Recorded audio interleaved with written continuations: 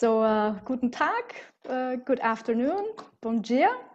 I'm very happy to welcome you today to our webinar together with my co-organizers from the Federal University of Minas Gerais in Brazil and the NGO Global Canopy. I will be your moderator today. My name is Nicole and I'm Fern's Sustainable Consumption and Production Campaigner. Before I continue to further introduce you to the co-hosts and the panelists, I would like to draw your attention to the interpretation channels. So this meeting will be available in English, German, and Portuguese. At the bottom of your Zoom screen, you should see a globe entitled Interpretation, and there you can select among the 3 languages. If you select the language from the interpretation, please do also click Mute Original Audio. So that way you can only hear the interpretation and not the original language, because unless you're a trained interpreter, that might be confusing. So again, a very warm welcome together with my co-organizers from Global Canopy and Federal University of Minas Gerais. Our co-organizers are Helen Belfield. She's a director of Trase, the impressive platform that is allowing many of us and you to follow the commodity flows around the globe. Secondly, we have Raoni Rajau. He's professor at the Department of Production Engineering at the Federal University of Minas Gerais. And he has recently brought out the analysis of Brazilian soya and beef exports to the EU, which was provokingly entitled The Rotten Apples of Brazilian Agriculture. Both our co-organizers will present today. In addition, we have a stellar lineup of speakers with representatives from the European Parliament's Agricultural and Environment Committees, Maria Neuchel and Mr. Nicolai Stefanuta. And similarly, from the Brazilian Congress and Senate, we have Mr. Zé Silva and Mr. Fabiano Contarato. There will be important announcements on legal proposals on deforestation from both parliaments later today, but I do not want to steal their thunder, so I will say no more, so please stay tuned on this webinar. As a core to this webinar, we will have 3 technical presentations, including from the Instituto Socioambiental, ISA, represented by Adriana Ramos. Then we will have 2 inputs by the Brazilian representatives to the National Congress. And we will have 3 reactions, one from the private sector, of one of the main slaughterhouses in Brazil, Marfrig. Then we have a reaction from a member of European Parliament, Mr. Stefanuta, shadow rapporteur on an EU legal framework to halt and reverse EU-driven global deforestation. And finally, we have a word from Germany, who is currently holding the EU presidency. And the presidency will be represented by the Deputy Head of Division for International Agricultural Policy, Agriculture and Innovation at the Federal Ministry for Economic Cooperation and Development of Germany, Ms. Lisa Kirfel-Rühle. So before we move to presentations, I would like to remind us of some housekeeping. Daria, if you could put on the housekeeping slide. We already talked about the possibility to listen to interpretation. There will be possibility to pose questions. We'll have a question and answer session after all inputs will be made. We will only ask for clarification questions after the technical presentations. The larger debate we will have when we've had all inputs after an hour or so. My colleague, Cristiane Fontes from Global Canopy, is working in the back office, so to say. She will gather the questions from the question and answer chat. She might group them if there are similar questions, and then we will call on you in the question answer session to put on your microphone and, if you wish, your video, so you could enter into a dialogue with the speakers. This is also to say that this meeting is being recorded, so the recording in the English language will be available later on. Finally, I also have to remind myself, but this is directed to our panelists. Please speak slowly so the interpreters can follow. Now, before Maria Neuchel, member of the Agricultural Committee of the European Parliament, will introduce us to the discussions on the topic of deforestation, supply chains, EU due diligence. We have the pleasure to show you the latest work of photojournalist Victor Moriyama, who has recently documented fires in Brazil related to agricultural expansion. Last and this summer, this issue was heavily present in international media and drew very strong reactions in Brazil, here in Europe, and also at international summits and debates. So Victor Moriyama is based in Sao Paulo. He's a photojournalist covering South America for the international press, such as the New York Times and Le Monde. And let's take a look at what's going on in Brazil, and let's look at one of the reasons why we're discussing deforestation and supply chains today. So I would like to give the floor to Victor to portray his latest expedition to the Cerrado and the Amazon, which was supported by Rainforest Foundation Norway. Victor, the floor is yours.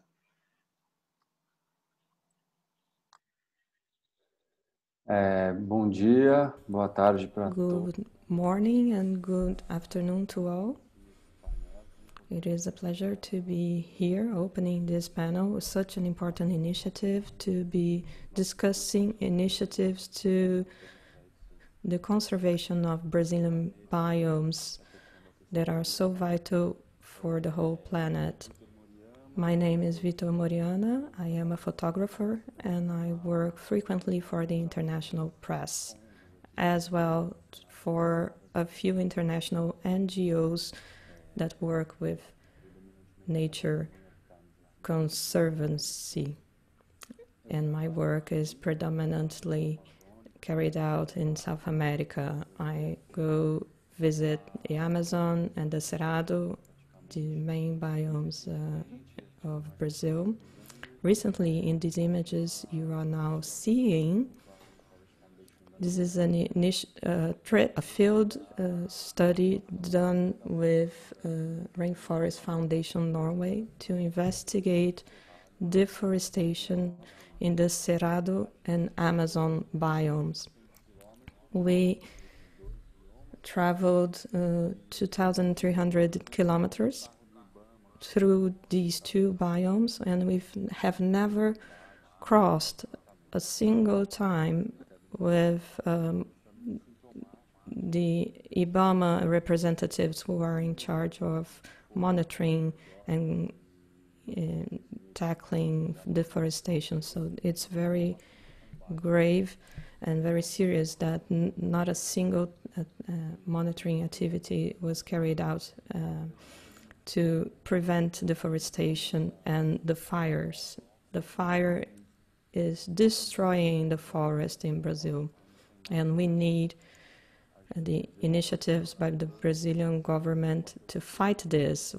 What it did see were the local residents trying to fight fire in their properties. These are images from the north of Mato Grosso state and also from Pará state.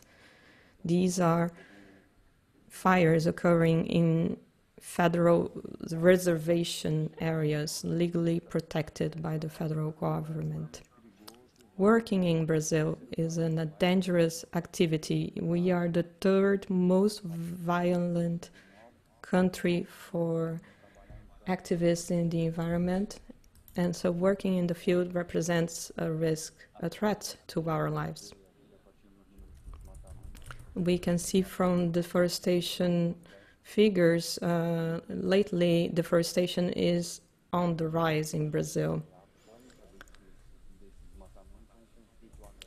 And what we see is also very violent conflicts arising from deforestation. We see houses for local residents on fire, activists being threatened to death. Some have been killed, and it results in a lot of violence.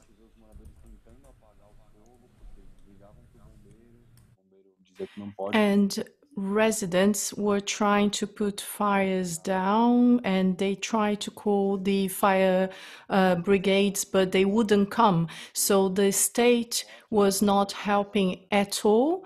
And this is a reflection of a structural problem, and we are trying to really understand what's going on. So in these images, we had a lot of wind, and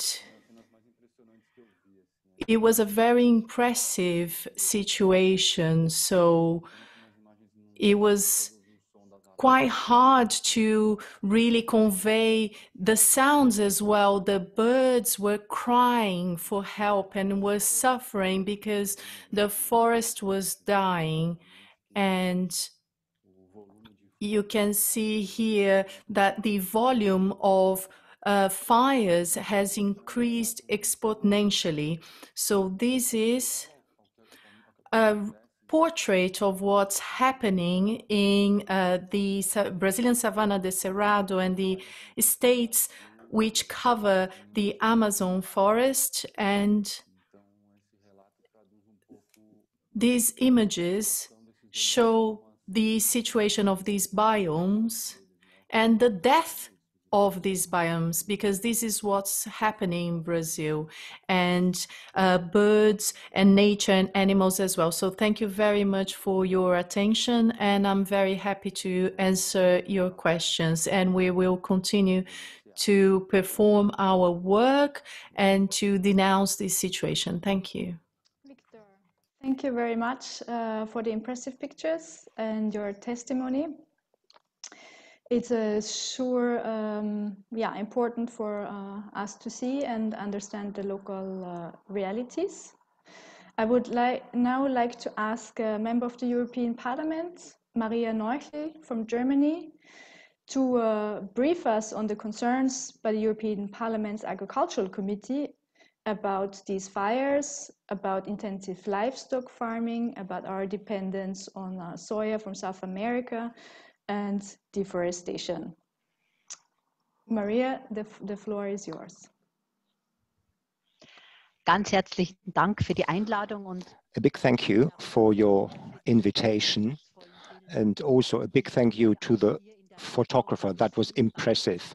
I think everyone connected here, we all know that this is the day-to-day reality. About 1/3 of soya consumed in the EU comes from Brazil, and 10% of all Brazilian beef is imported into the EU. So Brazil and the European Union have a very close link when we talk about beef and when we talk about soya. So it's clear, and I want to state that straight at the beginning, if we talk about responsibility, we also need to talk about guilt. We talk here about the EU being partly to blame for these forests burning, and anyone who wants to mitigate this, they do not recognize the reality of the situation. We are responsible in Europe in all areas of politics, and the European legislation is starting on their journey. That's how I want to call it. So we start the journey to tackle the topic of deforestation, and this is about import of soya, but also of palm oil and timber, on top of soya and beef, to regulate this, because soya, palm oil, and timber are the biggest building sites we have. This import causes deforestations exactly as we have seen them in these images. And the European politics is driving these flames. Our agricultural policy is like oil adding to the flame of these fires. I'm very happy that I can say we have a very clear objective in Europe. We want to have legislation for no deforestation, no destruction of ecosystems, no forest degradation, and no human right violations in this area. We don't want to support this anymore. We have this objective, but it's a long journey, a long path to get there. How will we try and do this? I think it's important to say that the EU, the Commission and the Parliament with their Green Deal, try to have an umbrella for a new path, a new way in terms of legislation, a new way which is also in line with climate policy. The Green Deal, which is still on the table in paper form, it's like an umbrella.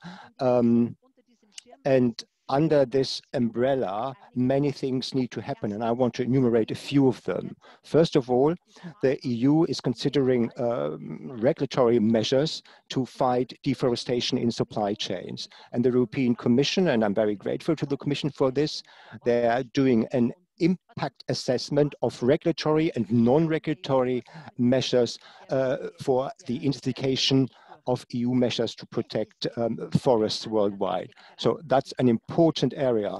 Impact assessment on the one hand and regulatory measures on the other, but that is not enough. We need a supply chain regulation, legislation, especially for agriculture, not just in textiles, but also in agriculture, which makes it clear that responsibility is not just in Europe, on European ground, but that the responsibility is also in countries which produce for the European markets. If you want to make progress, we have to be active on all political fields, and I want to name a few.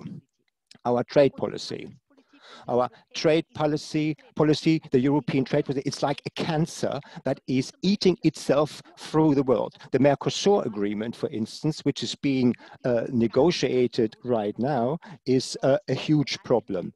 I'm very proud that my own region, Bavaria, that the SPD took a decision that we will not agree to the Mercosur agreement. There's also a moratorium for imports of soya from South America. That's planned.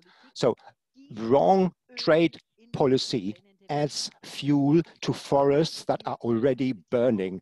And the Mercosur agreement is something to criticize. We fight that any further agreements, Mercosur mustn't come at all, but we fight for any further agreements that sustainability commitments are necessary for European trade policy. And they have to be binding. And above all, they have to be sanctionable, these sustainability commitments.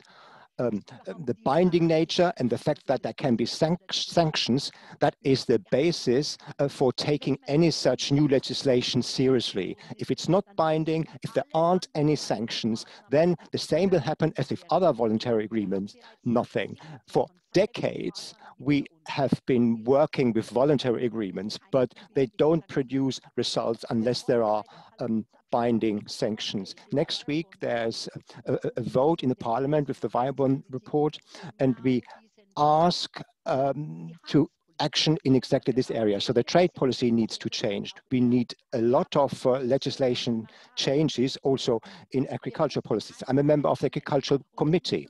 We need to recognize that, that the offshoring of European feed areas, and that's what we do by importing soya. It's as if we import our pastures and areas, that this is a driver of forest fires. Let's be honest.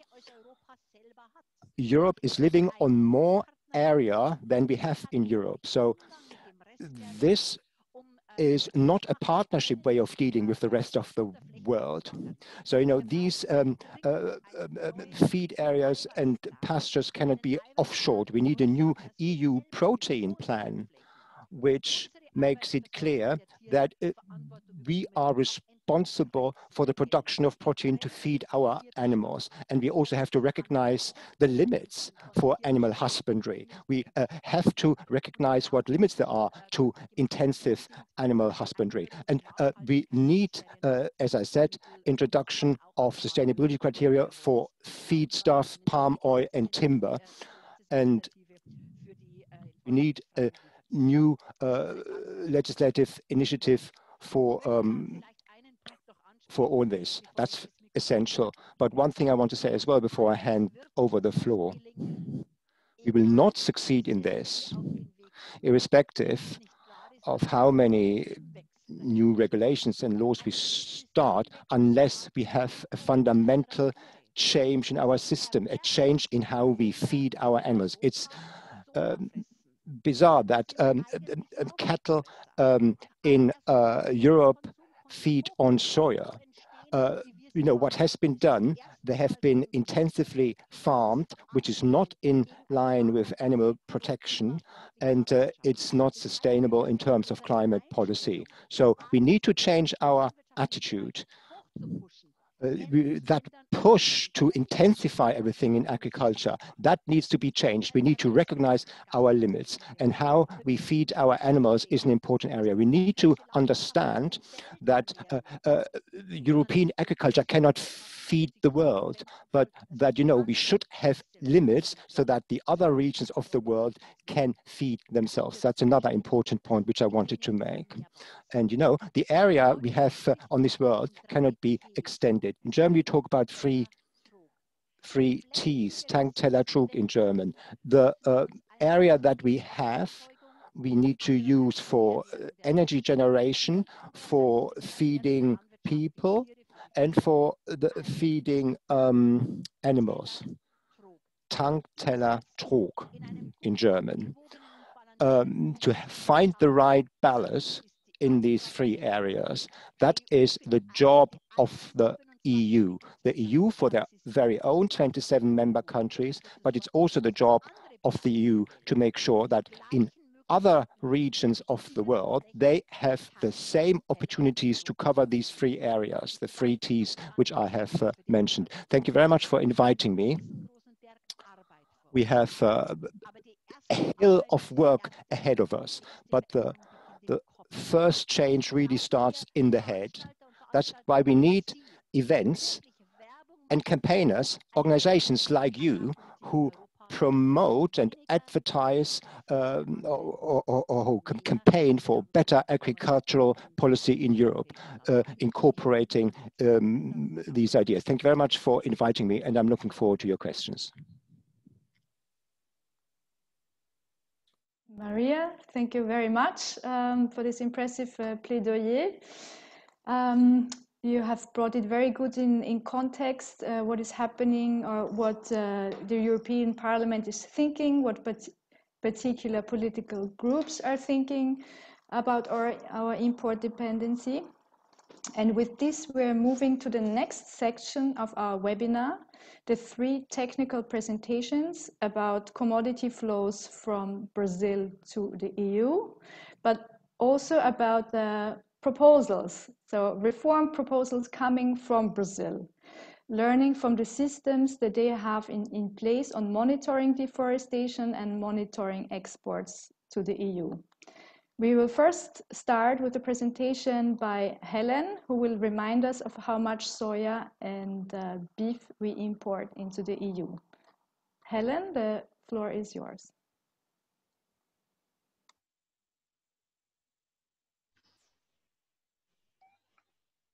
Great.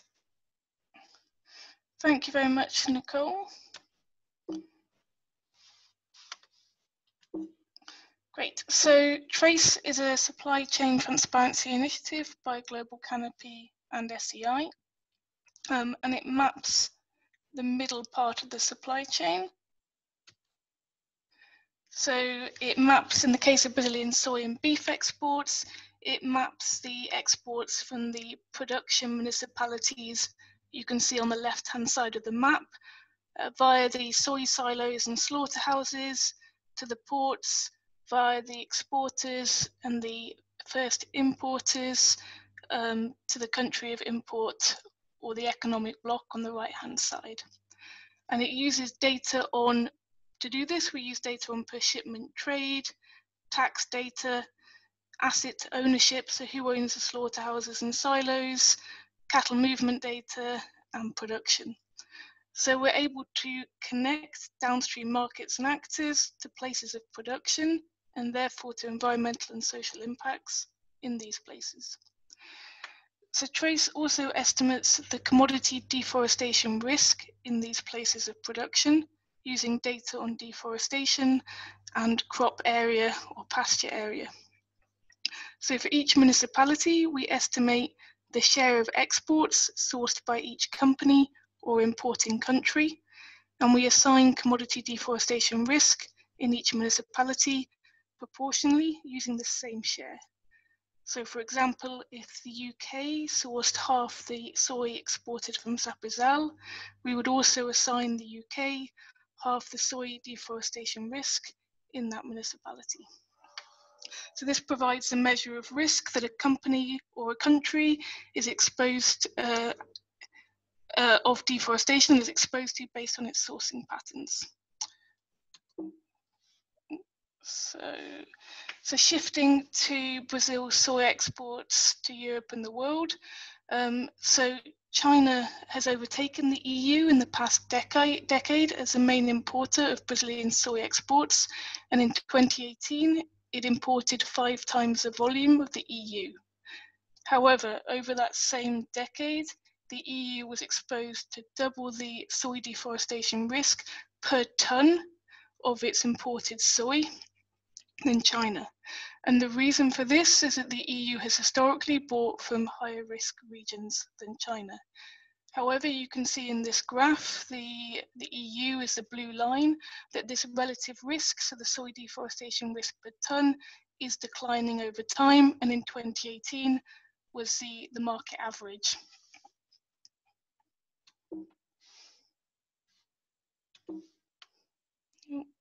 Sorry, just trying to change slide. So a really important message is that the EU's imported soy deforestation risk is highly concentrated. So here on the map, you can see the Mato Piba region, which is a key frontier of deforestation in the Cerrado. And while the EU only sourced 7% of its soy volumes from this region, this same region accounted for more than 60% of its overall soy deforestation risk exposure from its soy imports.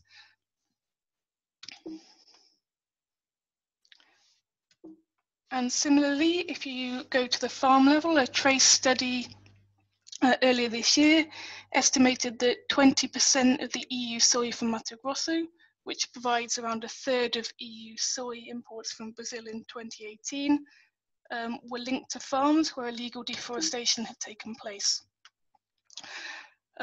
But again, these risks, even at the farm level, are highly concentrated, and in Mato Grosso as a whole, 80% of this illegal deforestation took place on only 2% of farms. So this risk concentration provides tangible opportunities for Europe to address these risks. So moving to cattle and beef. So in 2019, the Brazil provided over 1/3 of EU's beef imports. So it's a critical market for the EU.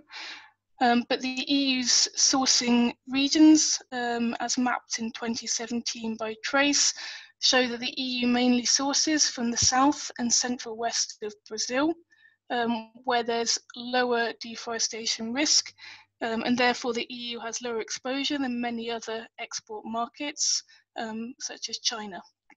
And we're also updating the data later this year for 2018 and 2019. So what risk the EU does have is concentrated in the Cerrado.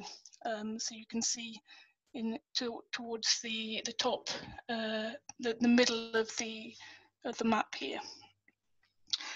However, these risks are likely to rise. So in 2016, the EU licensed 14 new states for export, and these include regions with much higher deforestation risk, including Rondônia, Pará, Acre, Tocantins, and Maranhão. Similarly, if the Mercosur agreement goes ahead, we'd expect an increase by about 40,000 tons of beef imported from Brazil. So with that, I'd like to just end with a slide to note that the government's looking at addressing imported deforestation risk. So here I've got the example of France, the UK, and the EU Action Plan. All of these recognise the critical need to address data gaps and to improve transparency to the success of any measures to reduce imported deforestation. And with that, I'd like to close. I'm very happy to take any clarification questions. Many thanks. Thank you, Helen. May I suggest we take all clarification questions on the technical presentations after all three presentations are done. With this, I would like to invite Raoni to the floor. Based on Trace's data, he has gone a step further, looked at property level data, and he will make an interesting proposal for monitoring beef and potentially soya supply chains much more closely than what we are currently used to. Raoni, the floor is yours. Thank you very much, Nicole, for it has been a great experience to be here, and I'm glad to be able to contribute. I'm now taking remote control, just a second, and I would like to apologize for for some of the background noise.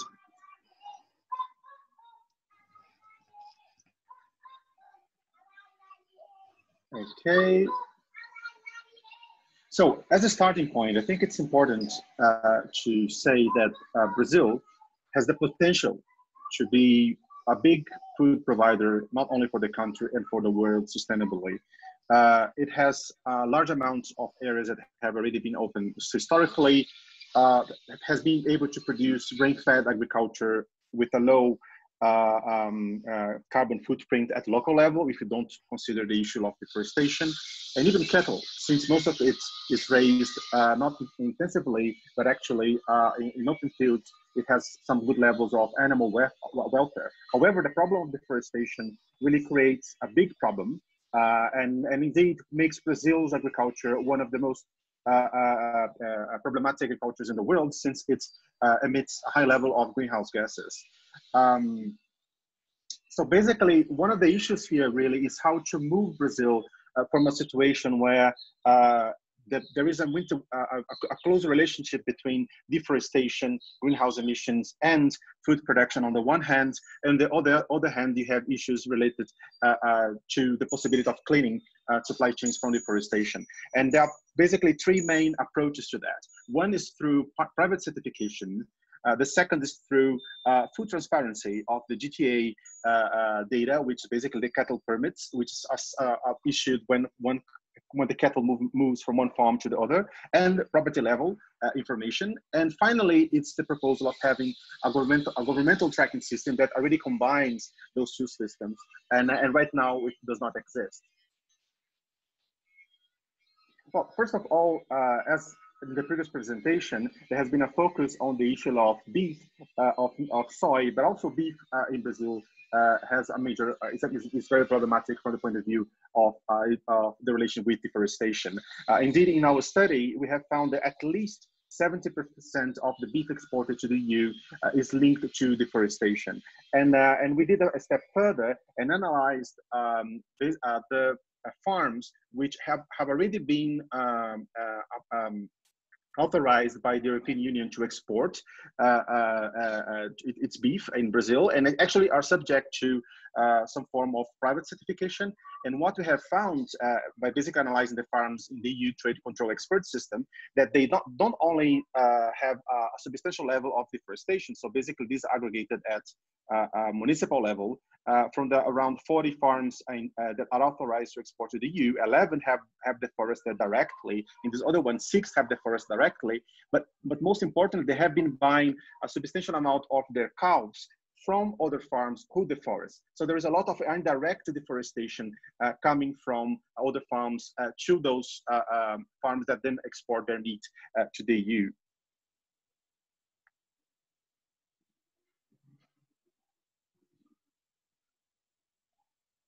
And when it comes to providing data about the situation of deforestation in Brazil, we have a very confusing situation because companies, they present to their buyers in the EU, in other places, reports and also private certifications that shows that, for instance, like in this one, they have zero deforestation in their supply chain. Or for instance, present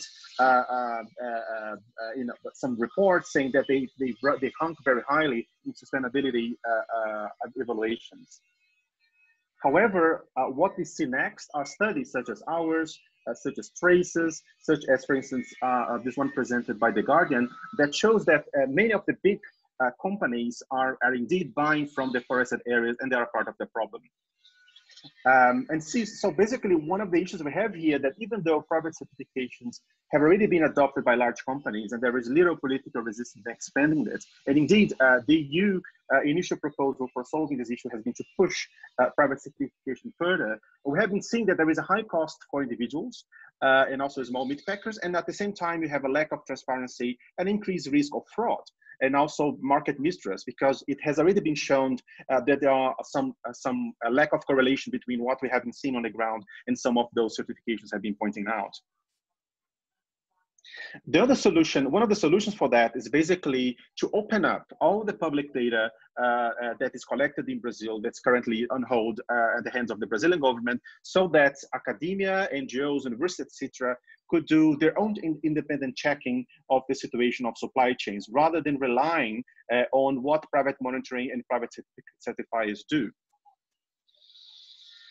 And this involves actually getting very personal information about the farmers and the production, so that, for instance, you know that a specific farmer with ID number so-and-so have been selling this amount of cattle to this specific cattle ranch meat packer to this place. And at the same time, you need also property data showing, for instance, the name and the ID number of that person. And so one of the advantages of that approach that is already adopted by the public attorney in Brazil, by researchers such us, and also by NGOs. But one of the problems we have here is that it needs some complex data matching, and most importantly, it needs to disclose producers' names and commercial information. And because of that, there is substantial political resistance to that, for some good reasons. So what we are proposing here is for the Brazilian government to take its own responsibility through basically as a way to comply to a specific legislation, whereby the connection between CAR and GTA would be done at a system by the government, and where the access to that information would be done simply by using the CAR number, which is that's something that works like a plate of a car, a car, but actually connects to a specific location, to a specific farm. And so basically, by accessing this system, you would add this code, which has the information about the property, and it would show the location of the property, if there are embargo, fine, suppression permits, so that to see if that deforestation has been eventually authorized, which actually it's a very small percentage of the total deforestation that is taking place. And also you would know who are the suppliers who are selling the calves to that specific farm.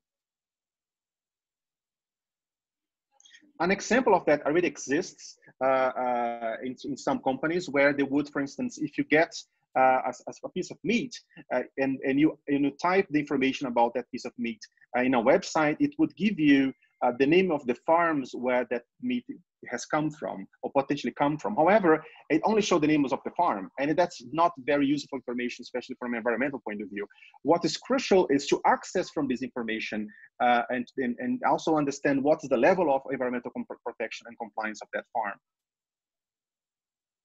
So it shows here an example where we would, for instance, type in the code of a specific farm, and it would show you where it is, what's the area, how much deforestation has been taking place there, whether there has been embargo, and who was also providing cattle to that farm. In this case, would be a farm with environmental problems. But also it would show the farms which do not have environmental problems, such as this, which actually happen to be the majority of farms. So that's why we understand that that's the preferable solution, which has the advantage of requiring no additional cost from the individual rancher. It combines public data, and it does not expose personal data. It can also be applied to the soil supply chain. And since you have the geographic information about where the food is coming from, there can also be an independent transparency check of that information by NGOs, by the EU, by different actors interested in having a very robust system in place. That's it. Thank you very much for your attention. Thank you very much, Rahoni, for this positive presentation, for presenting a potential solution to monitoring deforestation related to cattle and potentially soya. We've already received questions of clarification on Helen's presentation and your presentation. We will read them after Adriana makes the last technical presentation. With this, I would first like to formally introduce Adriana. Welcome, Adriana Ramos. She coordinates the policy and law program of the Instituto Socioambiental, ISA, in Brazil, and is advocating to improve social and environmental policies related to indigenous peoples' rights, tropical forests, and other ecosystems in Brazil. She has represented NGOs in the past at the National Environmental Council, and she was one of the representatives of NGOs on the guidance committee of the Amazon Fund. Adriana, the floor for your proposals is yours. Muito obrigada, Nicole. Bom dia e boa tarde a todos. Obrigada pelo convite e pela oportunidade de estar aqui. Good afternoon to everybody. I really thank you for the opportunity to be here today. I believe we are faced with a big challenge to fulfill the commitments taken by Brazil for the environment. We have seen an advancement in debate, but there's still a big gap in implementing all the commitments. If the commitments are fulfilled, Brazil would be in a much more comfortable position in the world and trading its products in the global market. But I believe that we are not implementing as we could. What we do expect is that in this background of intense international debate and different countries and entities manifesting concerns about fulfilling these commitments, that Brazil will be able to advance them in a timely manner. Deforestation is already recognized as a strong indicator of environmental problems, but we have other indicators related to the agribusiness and other activities that are not taken into consideration. We released a report this week that shows that violence and conflicts related to indigenous populations in Brazil has increased 65% in recent years. So it's very important to work in a tenure and human rights observatory to help advance these debates. So first, the Brazilian goals in the Paris Agreement are very fragile. And this is one of the this is part of the commitments also in the Mercosur Trade Agreement with the EU. Still, these are very fragile goals. We also see the violation of human rights related to crop production in Brazil as a key issue in the production of commodities in general.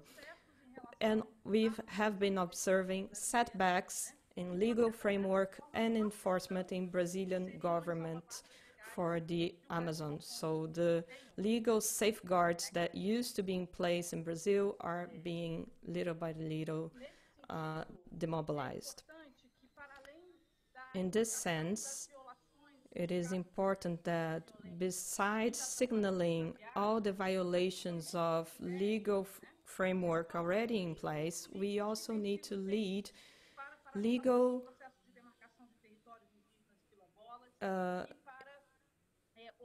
efforts to increase the establishment of legal reserves and indigenous territories. So recently, the Brazilian government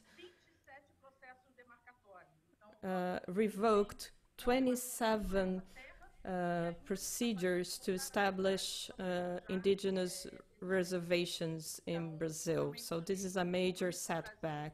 As I mentioned, Brazilian goals for the Paris Agreement involve the reduction of illegal deforestation, but however, over 80%, actually 85% of deforestation in the state of Mato Grosso is illegal deforestation. So we need to improve control measures for the country. We have also observed a huge effort to develop new laws that convert illegal deforestation into legalized or authorized deforestation. So we have a new law bill that will increase the rate of legal reserve that can actually be cleared. So the legal reserve in the forest codes is the main protection of native forest. And also we are seeing measures to increase the flexibility for licensing. We also have infra-legal changes done by the government. I want to mention the case of timber. So we have measures of control of timber exports that are not being fulfilled by the government. The Brazilian government has not the capability to control all the timber exports currently done by producers in the country. Also, we have the issue of human rights violation in the production of commodities and how these issues are invisible. The Mato Grosso do Sul, one of the states mentioned in our report as a big beef supplier to the European market, several indigenous individuals are actually employees in slaughterhouses, and we see several breaches in the law, including labor legislation for indigenous populations. So the idea here is try to advance in the recognition of these violation of labor rights, and as well as other impacts that are considered indirect impacts such as water quality, vulnerability to diseases, and food security challenges for indigenous peoples in these areas. We need also to take into consideration that the Brazilian government has reduced significantly the transparency of its data systems. It's actually menacing the consistency of the National Spatial Data Institute, which is a benchmark for environmental data in Brazil. However, we still have access to independent systems that map deforestation and human rights violations. We also have the possibility of engage with local communities to advance legislation and engagement of local leaderships. And we are advocating that all these systems are integrated to generate a single system, a single control system, so we can have an actual control of all impacts related to the commodities production chain. In conclusion, I would like to analyze the Brazilian goals, the analysis of Brazilian goals and the control and monitoring of these goals is a huge global issue. Brazil has been recognized in the past as a big advocate for the environmental cause, and this is now being reversed. Just to give you an idea of the problems we are facing, I can tell you that the Brazilian economic policies are going against environmental practices. The Brazilian government has recently released a program to voluntary greenhouse gas emissions reduction goals. And the government in this program takes no responsibility in regulating the voluntary carbon market, and that demonstrates the lack of seriousness and political will to engage in environmental goals. So this decreases the trust and confidence that the Brazilian government will implement effective control and monitoring systems. Thank you very much.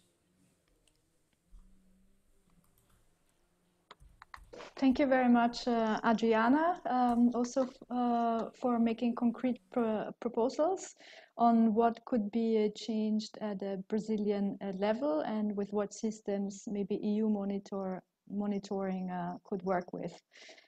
We have received a number of questions. The questions on EU policy to the members of parliament, we will address them later in the Q&A session. We'll now only take questions of clarification for Helen and Raoni.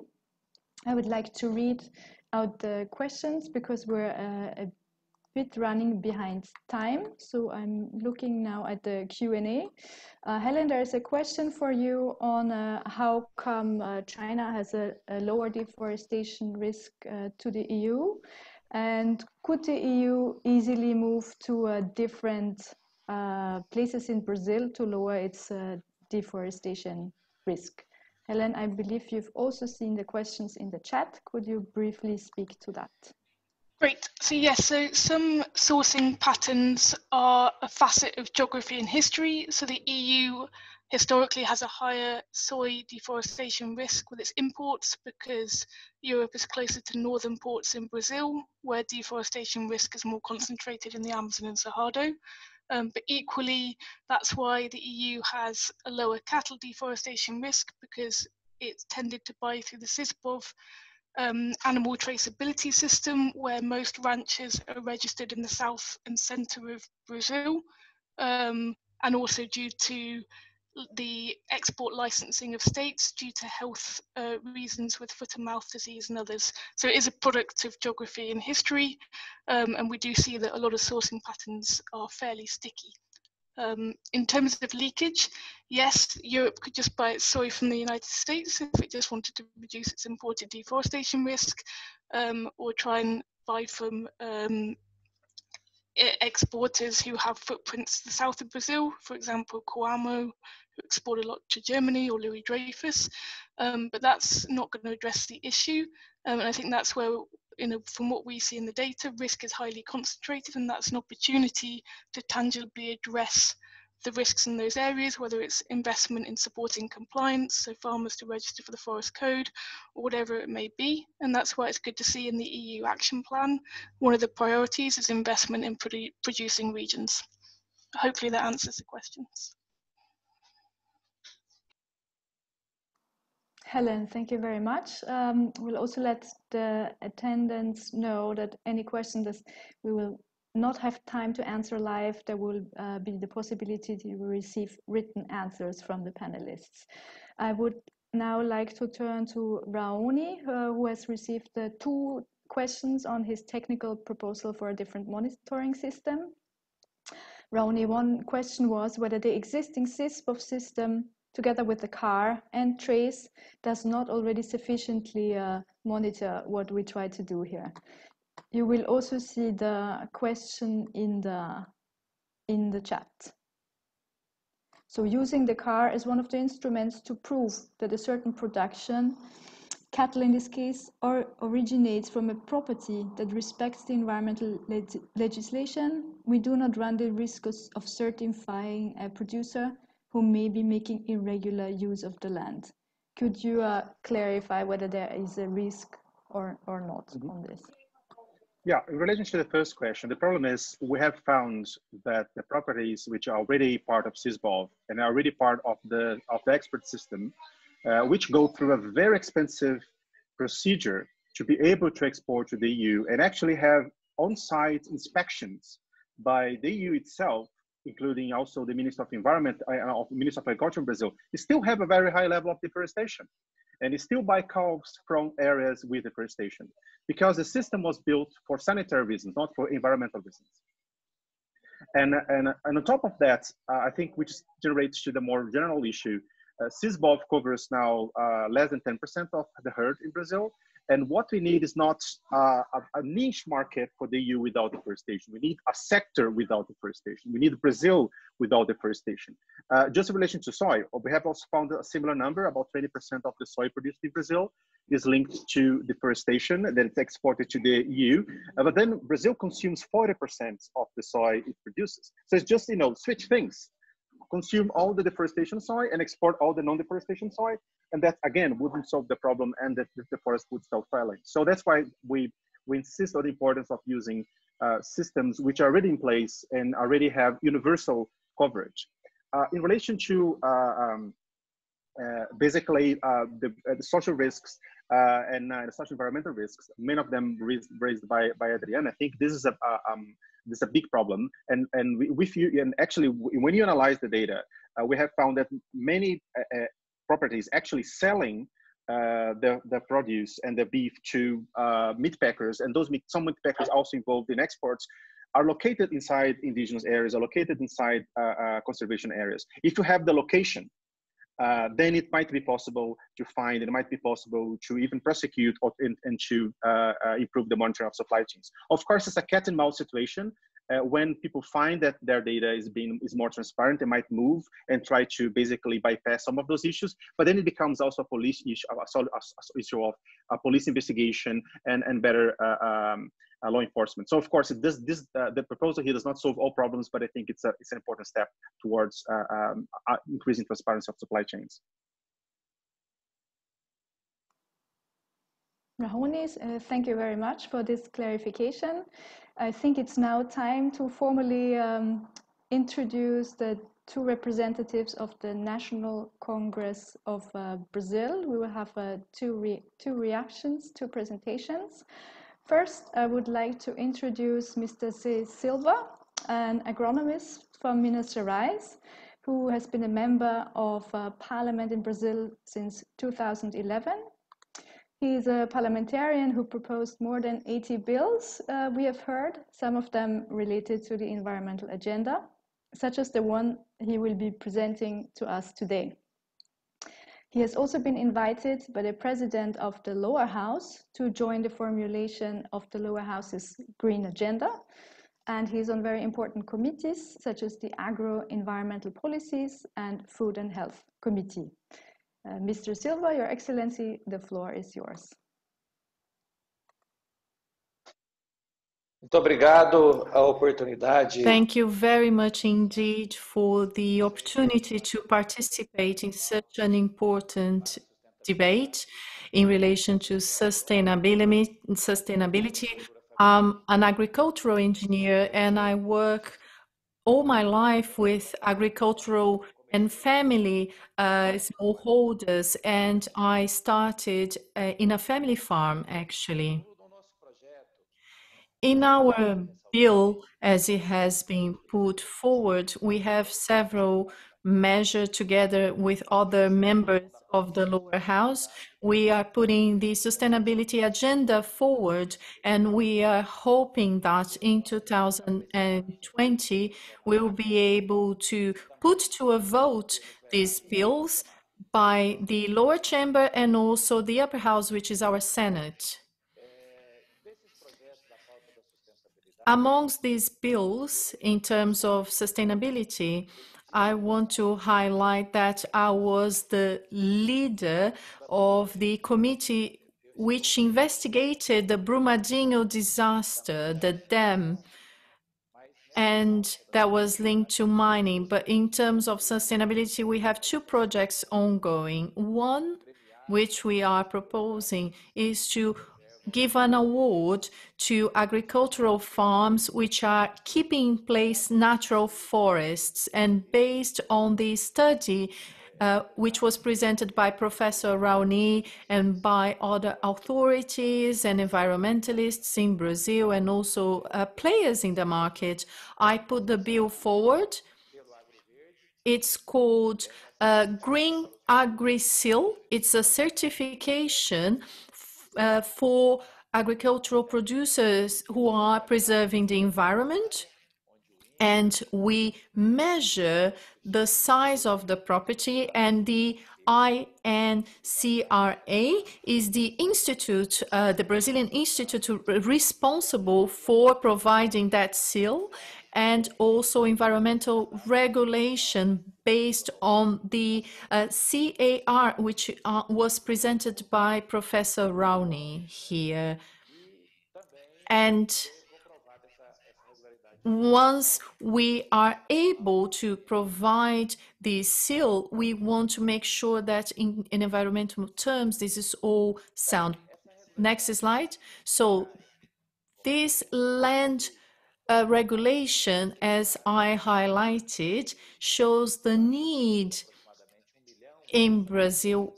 We have 1 million families who are working with family agriculture, and they don't have land tenure, and we have 80 million hectares as well, 270,000 people who don't have land tenure, and especially for family agriculture smallholders, and they need to be able to have these documents. 90% of them need that in order to be able to provide food for the supply chain. So the CAR is very important, as presented by Professor Raoni.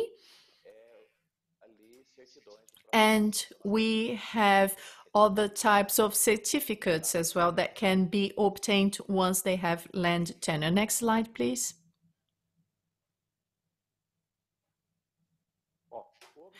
Very well. The aim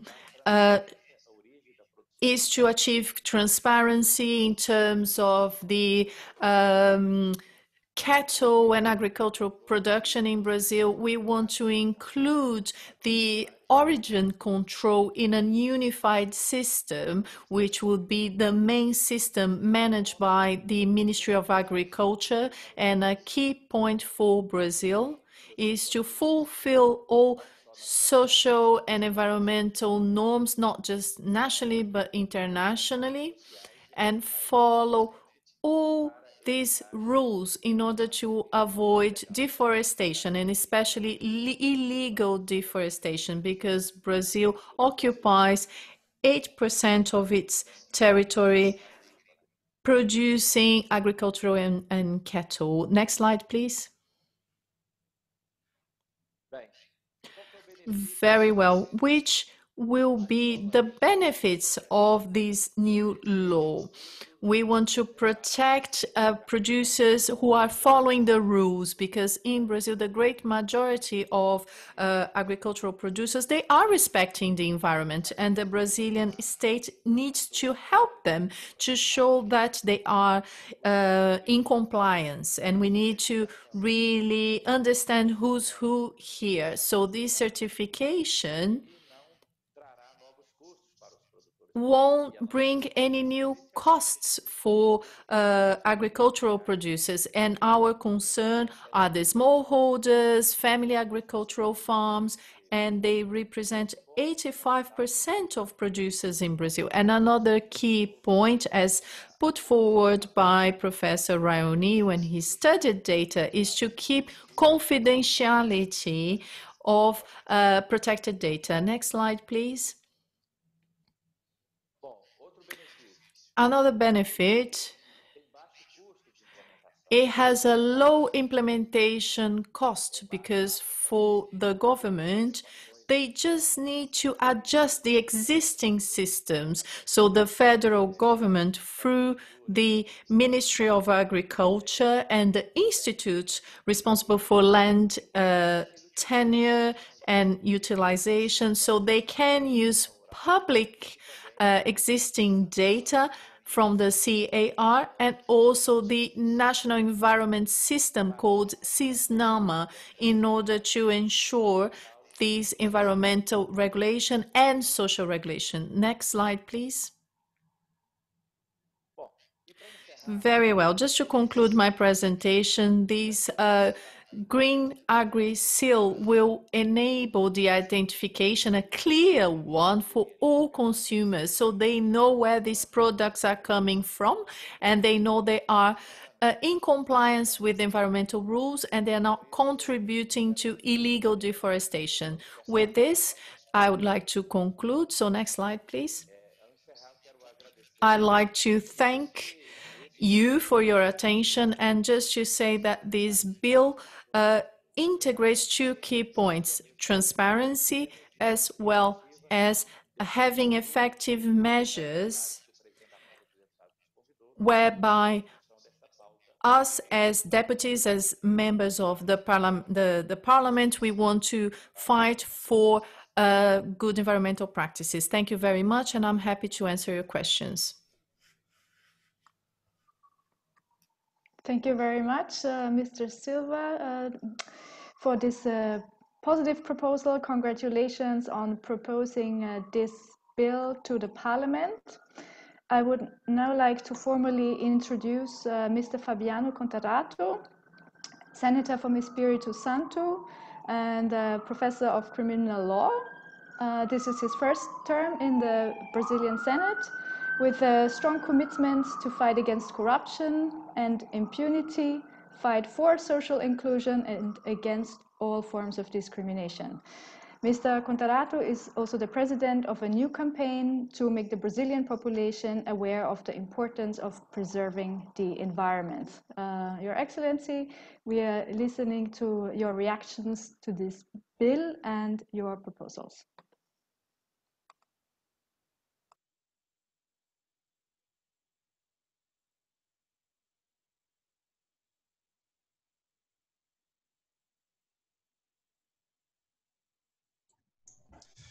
Inicialmente, eu quero agradecer a oportunidade, o convite de estar aqui. First of all, I want to thank you for the opportunity to participate in this debate, which strengthens what's important to the world, to the population, to our country, which is to preserve the environment. To conserve the environment is a human right. It's a fundamental human right, and it's part of international treaties and conventions, and it's part of the Constitution of Brazil, especially in Article 225, which says that we have the right to a balanced environment and to a sound environment. And we know that Brazil is extremely important because we are a very strong player in the agribusiness, but we also have the largest tropical forest in the world. What's happening in Pantanal is a tragedy, and we knew it was coming.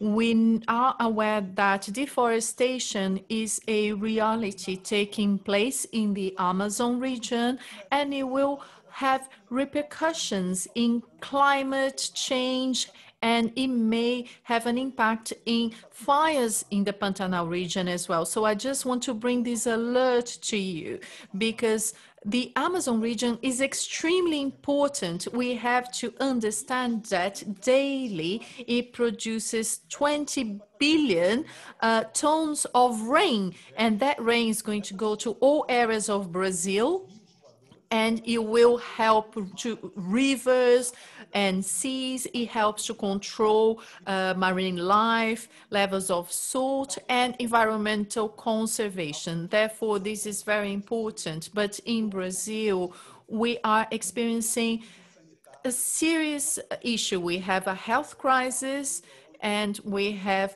4.8 million people contaminated by COVID-19, reaching 144,000 people who lost their lives because of the new coronavirus. So we have a health crisis, and we are facing an environmental crisis as well. And we can't argue against that. We have more fires, deforestation, the authorization to use pesticides as well, and they are very harmful to human health.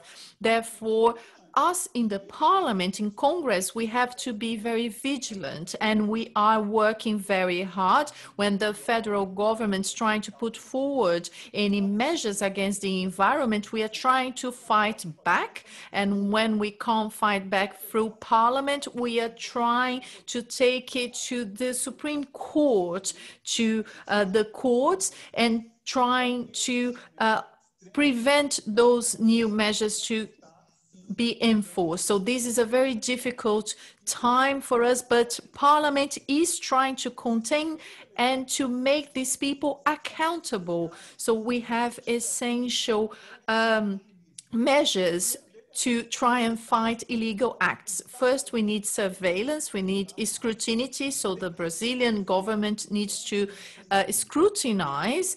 We have to strengthen the environmental agency, we have to value NGOs, the scientific community, academia, because they play a very important role in the state. So the Brazilian state needs to strengthen surveillance, and we need to implement and also renew our environmental education. So if we educate people, if we have surveillance, and if we have sound legislation ensuring severe sanctions for those committing environmental crimes, they are what we call ecocides, because they reach a lot of people, they damage the environment, which is used by a lot of people. It's not just a harm to the environment or to the forest or in Pantanal or Cerrado, but it really harms the old communities, the local communities which are being decimated in Brazil. And Parliament is working very strongly. We are very vigilant. And as the head of the Environmental Committee in the Senate, we held several public hearings, and I summoned various ministers to contribute for us to understand what is happening and what will be the answers from the government. And I see with a very positive eyes the new body which will perform the surveillance of agricultural and cattle activities in Brazil. So they are aware in government that we can produce in a sound manner, in a sustainable manner. We can have a green economy, we can generate jobs, we can reduce social inequality, but with sustainability. As I said, what Amazon produces in terms of rainfall, it would have been necessary to build several hydroelectric powers, such as Itaipu, and that would take some 150 years. So we have technology to keep the forest in place, to preserve and conserve the environment, and to really make this right, this constitutional right, be valid, because all of us have the right to have a sound environment, and we can preserve these rights in Brazil. Currently, we know that we have several setbacks, but in the Senate and in the lower house, we're doing everything that is possible to contain any damages or any illegal activities in regards to all biomes, not just the Pantanal, but Cerrado, the mangroves, and in the Amazon forest. So I'm available here to answer your questions, and I want to highlight the role which NGOs have been playing in Brazil.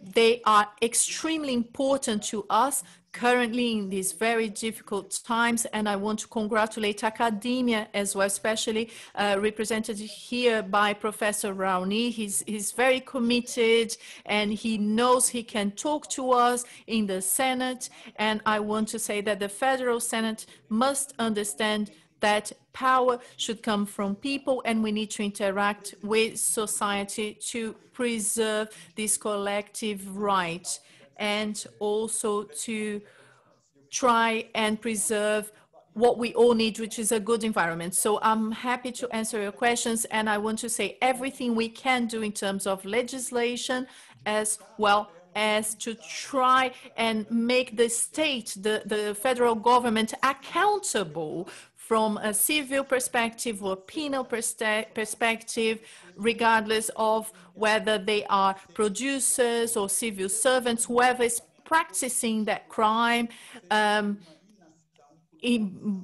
due to inaction or action, we have to act, because we are responsible for positive behaviors, but also to penalize illegal behavior, and we shouldn't omit ourselves from doing what we can. So again, thank you very much for organizing this webinar today. So with these discussions, we can move forward positively in Brazil in a sustainable manner, and we can have a green economy, which is perfectly possible, providing income to people, but keeping the environment alive, and we can all have win-win solutions, having such a beautiful country in Brazil, but looking forward towards justice, equality, and sustainability. So thank you very much for your attention. Dear Senator, thank you very much for showing us the progressive forces fighting for the respect of human rights and the protection of the environment. We have two clarification questions now to Raoni and Congressman Silva. It's about how the new system proposed would work for smallholders and guarantees inclusiveness and neutrality, being a governmental system as you propose. So Nicole, thanks for that question. So one of the issues right now is that it's possible for farmers to get some sort of evaluation, but that's very expensive. To join, for instance, to implement SysBOV, which basically traces the individual cattle, or to join and be part of the expert system, the EU expert system, it costs actually thousands of euros, which means that for the small farmer, it's not possible to do so. On the other hand, you have systems which, of course, have limitations, but are nevertheless universal. They are already obligatory and has been invested hundreds of millions of euros in implementing, for instance, the environmental registry, including donations from Norway to the Amazon Fund, which has been applied to register small farmers within the system. So by making the system and connect that to other, and to enforce the system and to make it more connected also to the productive side of agriculture, especially in relation to the cattle movements, it would be possible to have more information about that without adding an extra cost to farmers. In relation to how to keep the integrity of the system, I think there are two sides to that. First, there's going to be the provision of the geographic information via the car number, because car provides, you can, with a number, anyone can go there and download the geographic information about the farm, and then do independent evaluation of whether there has been deforestation there, whether that farm is inside traditional territory, indigenous land, so on and so forth. So that allows that level of transparency and independent checking. Then, of course, there are some levels of data that's not going to be disclosed. For instance, whether the connection between the cattle movement and the individual farm, whether that's being done in a correct way or not. And that's why I think it's very important for that work to happen, to have the follow-up from researchers that work in collaboration with the government to do a proper implementation of the system. And so I think there is a possibility to do that, especially if following the approval of the legislation, there is also the creation of a scientific committee to evaluate the system as it improves over time. This is very clear. I would like to ask another question of clarification asked by an attendant. How could this, as we talk here about a trade relationship, EU-Brazil, how could the EU use such a system when it has announced that it will create an observatory on deforestation? So how do you see the EU and Brazil could work together in using this system or making sure that it works properly? Well, in relation to the Forest Observatory, it happens that it's being led by the Joint Research Center, and we already have scientific collaborations with them. And so I think when we debate issues on a technical level and on a scientific level, it's possible to move forward, and it's possible to have a robust system, also with the suggestion, with the contribution from other researchers. Of course, there is still an ongoing discussion in the EU of what are going to be exactly the requirements of the due diligence. In the same way, the Forest Observatory, the EU Forest Observatory is still under construction, but I think that we have the opportunity here to build something together, because I think that's a crucial point here. It's not good for either Brazil or the EU to impose a system on each other and then to create loss of mistrust and then to create loss of problems. What we need here is really to join hands and to work towards a technical, scientific-driven solution for this issue. Thank you very much, Raoni. With this, we're moving yet to another section of this webinar. We will have 3 respondents to the proposals that have just been made by science, advocacy, and the Brazilian Parliament. The first will be from a company representative of Marfrig, a big slaughterhouse in Brazil, and I understand Leonel Almeida is here with us and will give his reaction. Thank you very much. Bom dia a todos. Muito obrigado. Good morning to all. Thank you very much for inviting me. As mentioned previously by the other panelists, it is a great opportunity to be able to present our views and promote the debate. This is a very positive and interesting initiative, especially since we are pursuing common goals. Even though the path we decide to take may be a little different, I believe we do share the same goals and the possibility of taking joint action and promoting good practices together is very positive. From what we have heard today, we are happy to be able to take part as representatives of a huge industry that is clearly connected to the environment in Brazil. Marfrig is the second largest beef producer in the world, and we have been working with certification and deforestation throughout our supply chain. This is a team that is actually part of our routine activities. We have satellite monitoring since 2009, and we cover an area equivalent or even larger than the United Kingdom in area. And from our past experience, we realize that we find limitations in the systems in place in Brazil to analyze the whole supply chain. This is very distributed throughout the whole of Brazil.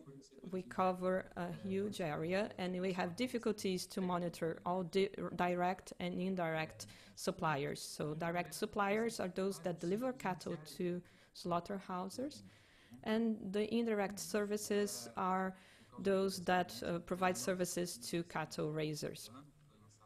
So released a new plan in last July to clarify all the points of throughout the supply chain in the beef industry, and also to provide transparency and information to all consumers of our products in Brazil and internationally. I believe Brazil is able to contribute to improve our position in sustainability in regards to deforestation, tackling policies. We have very good mechanisms in place in Brazil already. Something that I wanted to raise to your attention is that when we are facing a new moment with a setback or boycott of environmental legislation, this is not new. This has already happened in the past. We had changes in the deforestation code before, for instance.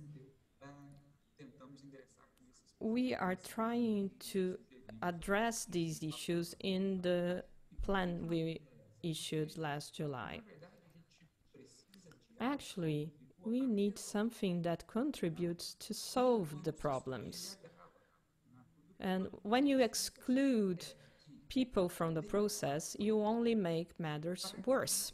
You need to include producers to debate and advance solutions for existing problems. So we believe that the path should be reversed. We need to implement practices that help us identify the problems with the help of producers. And I want to make a remark that I agree with the issue raised by, the point raised by other panelists. The legality aspect is very important to be mentioned and implemented.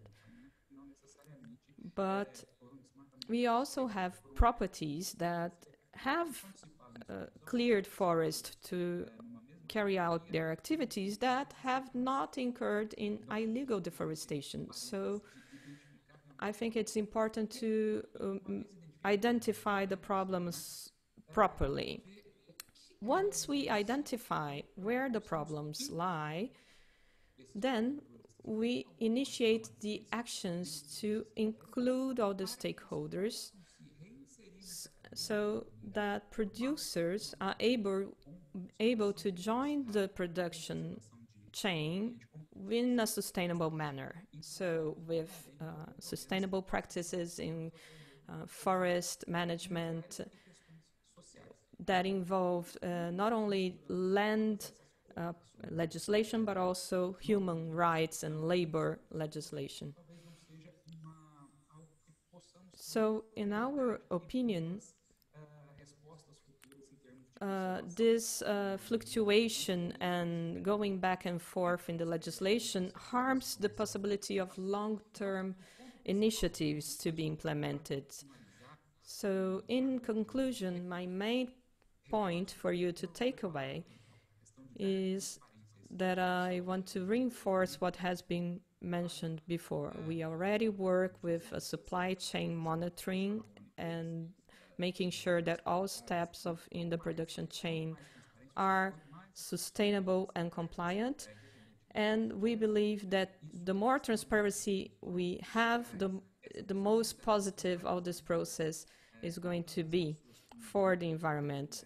So when we join our efforts and we have a common goal in view, we will achieve much better solutions in the short and medium term.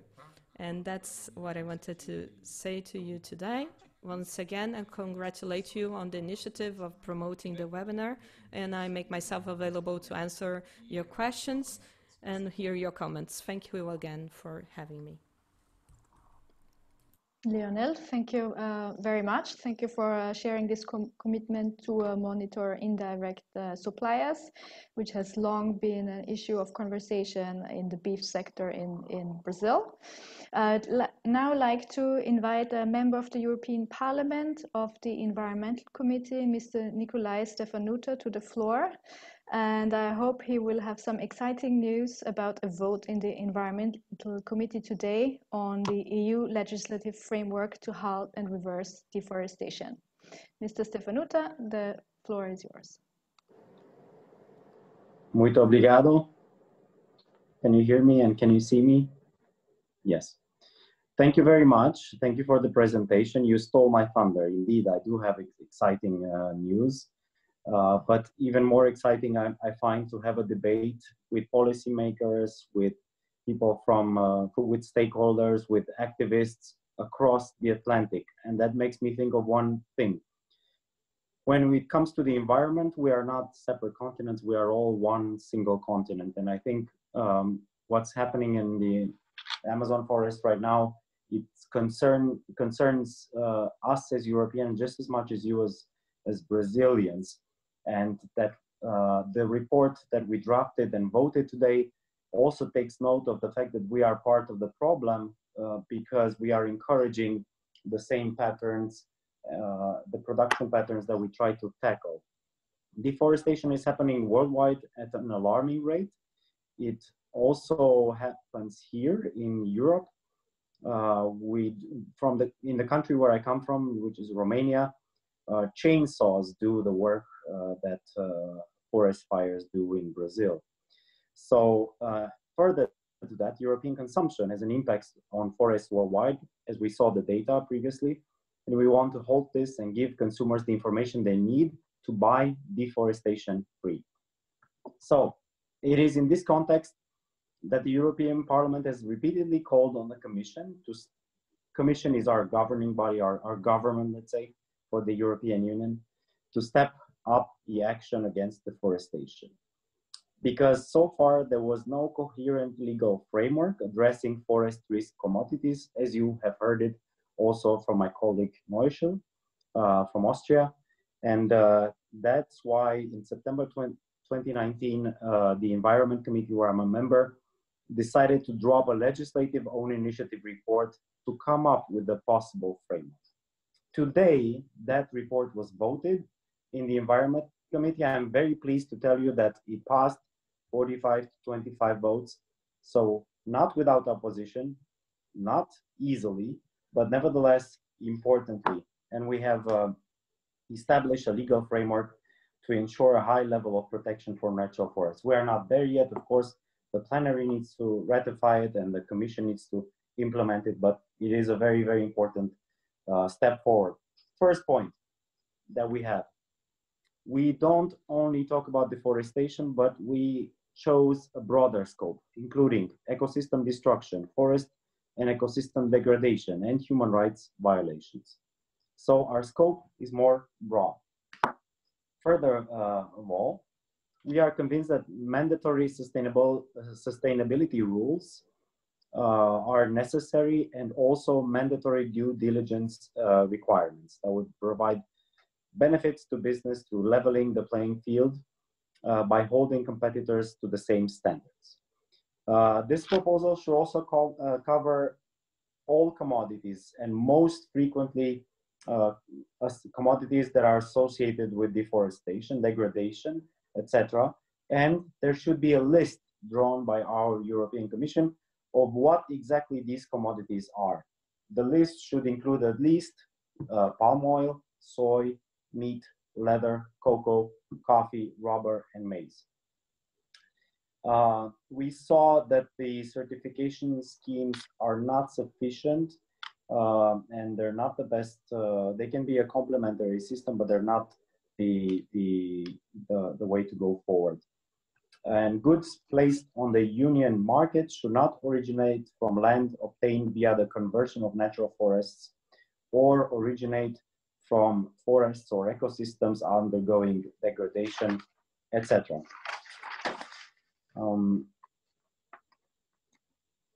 Operators should take all the necessary measures to respect and ensure the protection of human rights, natural forests, and natural ecosystems. And they should also take a risk-based approach to due diligence, where the nature and extent of due diligence corresponds to the type and level of risk and adverse impacts.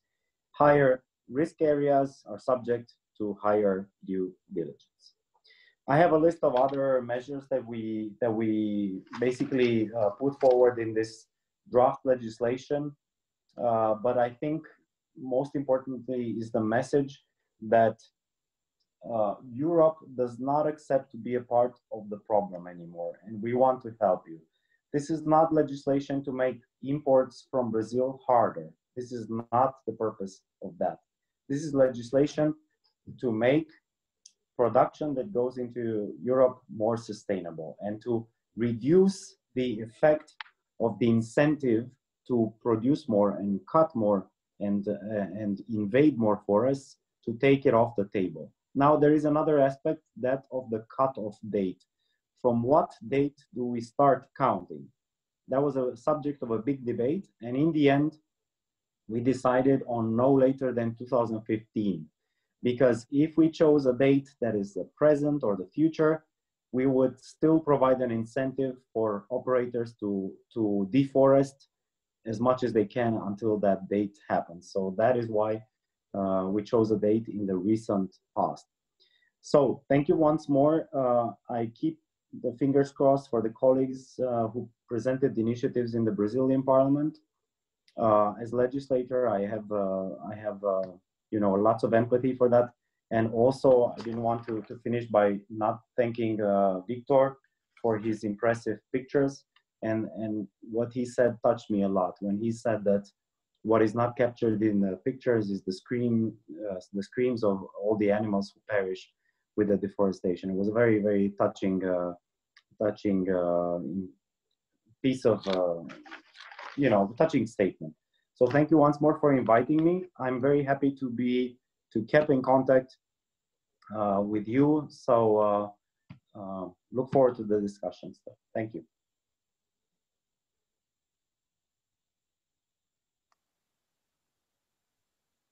Nikolai, thank you very much. Thank you for sharing the good news on the adopted report in the Environmental Committee on calling for due diligence on companies. We hope that the report will go through in the plenary also later this autumn.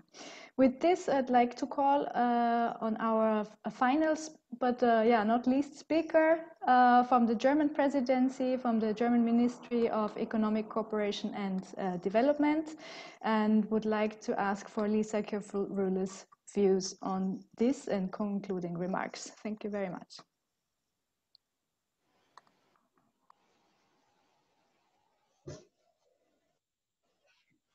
Yes, thank you. Can you hear me? Yes. Okay. Thank you very much. I have big headphones on. Never mind. So thank you for all the valuable presentations and the questions so far. We are very engaged against deforestation, and Brazil is one very urgent case, but of course not the only one. This is why we do engage not only in our EU presidency, but as well in the Amsterdam Declaration Partnership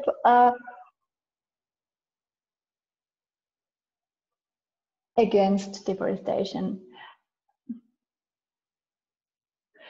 This is why we issued an open letter to Brazil's Vice President Mourão,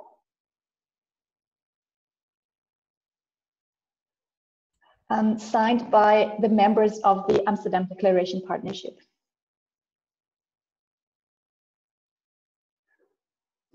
Lisa, we cannot hear you so well. Maybe it works better if you turn off your video and we just listen to the sound. Maybe that is there's a bandwidth problem. Thank you. Is this better now? It's much better. Thank you. Much better. Okay.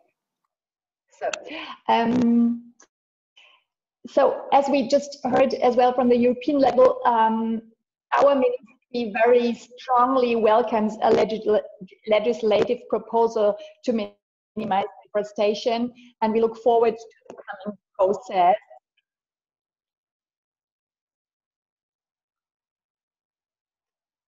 As announced in the Farm to Fork and the Biodiversity Strategy in May 2020. Lisa, we are losing you sometimes. Ja, der Ton ist echt super schlecht. Ich weiß nicht, was wir machen können. And if I talk like that, is that better? Please pursue, and I'll let you know if it's not working. Okay, I try, because then I put down the headphones and I try to talk. Yeah, let's make it short. We have two conclusions. One from the presentations. First, transparency and traceability are a key element to eliminate deforestation from EU supply chains. And second, regulatory demand side measures and support for producing countries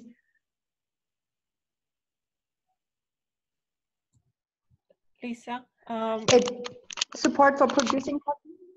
Lisa, it's not working well. Okay, our interpreter is saying. Auf den Pfeil machen? So we try to remove the headphones and go back to the initial solution, even if there is an echo. Please try to also disable your interpretation function. Maybe there is a blending issue there. That's dumm.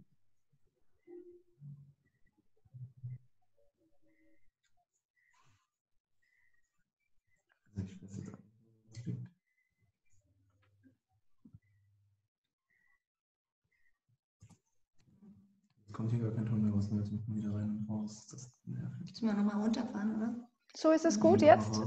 Wir können Sie jetzt gut hören. Sollen wir probieren? Now we can hear you well, someone was saying.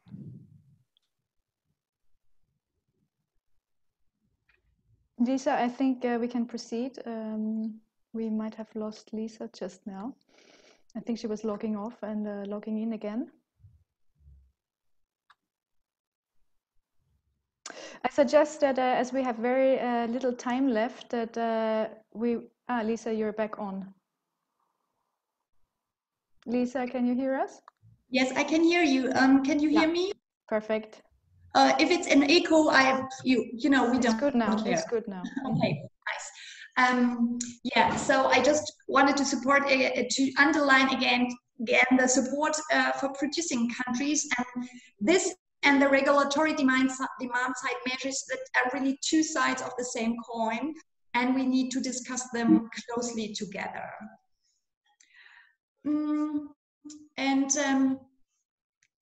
Notably, the presentations by Ms. Belfield and Mr. Rajao highlighted that deforestation risks along global supply chains can be clearly assessed and traced back if we have the right institutions in place. So it's technologically possible. That's very good. And from our view, such instruments should be really integrated into the upcoming EU measures and placed on the European market. And the suggested Brazilian observatory could be an important interlocutor for actors in the EU, and information could be fed into the European Observatory on deforestation. The system suggested could support companies with risk assessments to eliminate deforestation from their supply chains. But it would be crucial, though, that this system would be connected to global trade data, supply chain mapping, and traceability tools for individual supply chains, thereby allowing for full traceability. And it would be important to understand better who would be the members of such an observatory, and about the objectives, and on what basis the observatory would, or which process would flag a farm. So let's continue this conversation. And would this require a validation from the farm's CAR entry? So I think that the details are quite decisive.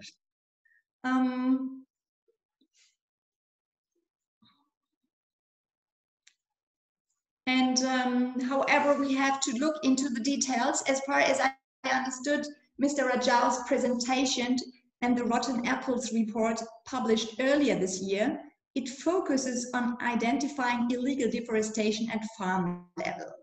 And as European measures might go well beyond illegal deforestation, we'll have to initiate transparency instruments that flag deforestation in general, so not only illegal, and to support upcoming EU regulation on deforestation.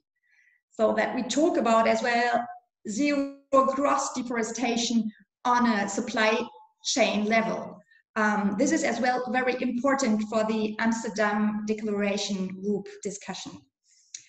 And experiences with the European timber regulation show the more information on deforestation's risks we have, the better. Only then measures for risk mitigation can be implemented and non-compliance is proven. Yeah. So it's very important to have these instruments. And as we mentioned, to ensure the acceptance of European regulation by producing countries, it will be crucial to support producing countries with meeting the European demand-side regulation and to provide incentives. I think, for example, in case of Brazil as a really very powerful, economic powerful country, the incentives are not financially. So we have to find the right combination. And we have to support, this is why we have to support front runners for zero deforestation, be it civil society or political actors, already many companies who are really moving forward, yes, good ideas. Yeah, so in Brazil, the Environmental Rural Registry, the CAR, as I mentioned, is really crucial to make deforestation transparent and traceable. And therefore, our ministry recently extended its support for implementing the CAR in both the Amazon and the Cerrado. In addition to the federal state Acre, Rondônia, Amazonas, and Pará, soy-producing areas in the state of Maranhão will be included in the context of a BMZ, so our ministry, commissioned new project for a sustainable soy production region in the state of Maranhão. We wish us luck that everything is going right with this project. And so concluding from our perspective, the new instrument of EU forest partnerships that the Director General DevCo, so the development side, has announced will be as well an important instrument to design and finance measures supporting producing countries with reducing commodity-driven deforestation. And transparency initiatives in producing countries that feed in a European observatory and thereby support both the implementation and enforcement of EU regulation might be important activities to be supported by the European forest partnerships, which will be, which are in discussion at the moment. So there is really a window of opportunity to bring in all these ideas now. Yes, thank you for your attention. Thank you, Lisa. Thank you, Germany. All the best for the continuation of the presidency. We are very happy to hear the strong support, also on a technical cooperation level. We will have time, I think, only for another 2 questions, probably. There was one directed from another panelist to you, from Adriana. I will give it straight to you back, Lisa. Will your support also include the strengthening of civil society and NGOs to monitor the issues in Brazil? As you said, you're going to be active on deforestation. Of course. As we have a long tradition of cooperation with Brazil. So there has been always cooperation with civil society, be it through the funds for civil society partnerships from, let's say, for example, from the churches here in Germany, Brot für die Welt, Bread for the World, who work in Brazil. But as well within the mentioned project, in the project I mentioned, where we would like to work with a multi-stakeholder approach, of course, we would then work together with civil society, and then we do of course work as civil society in our whole forestry policy. So there is a lot of work with indigenous groups. We have a whole range of cooperation, but of course if there are very specific ideas, you can always feed them in, and we are always keen to learn.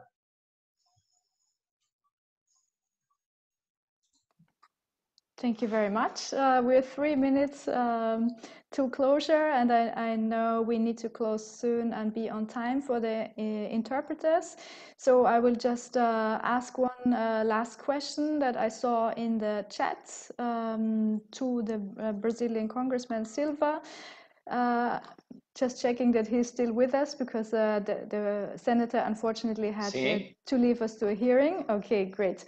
Karen Sassuana, thank you, is asking whether your initiative will also look at the respect of human rights. So how will the new Green Seal look at the issue of respect of human rights and not just deforestation? Yes.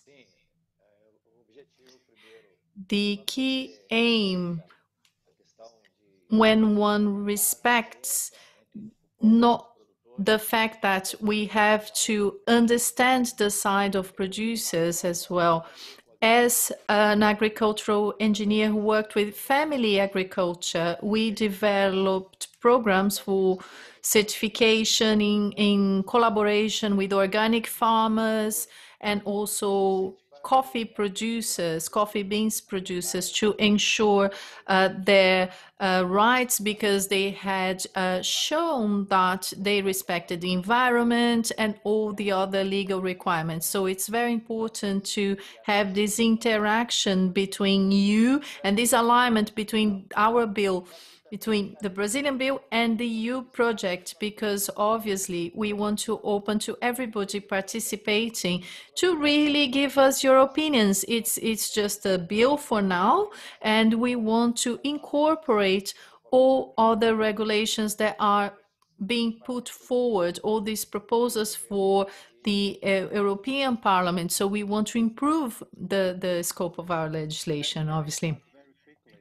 To that, one of the main challenges of human rights challenges right now is that there has been a huge expansion of cattle ranching inside protected areas, inside indigenous lands, inside quilombolas lands, which are from ex-slaves. And when we know where that meat is coming from, and what's the network, and who is selling meat to who, and who's selling cattle to who, then that level of transparency allows buyers to be aware and even to cut off from their supply chains those that are involved in producing meat in areas with social and environmental conflicts.